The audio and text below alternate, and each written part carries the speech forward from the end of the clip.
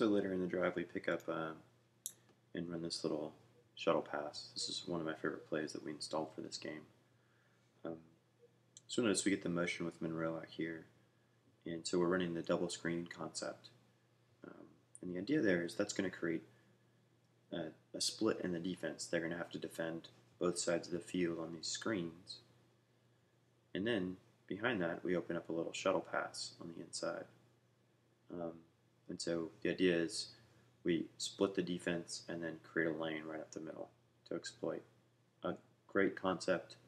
I'd like to see Espinoza turn around in a situation like this where he loses his block and just pick up another defender. But as it is, it effectively picks up the first down.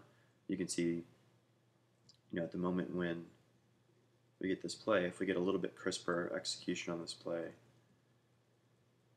there's a beautiful divide in the defense to try to exploit, and we're just not quite there.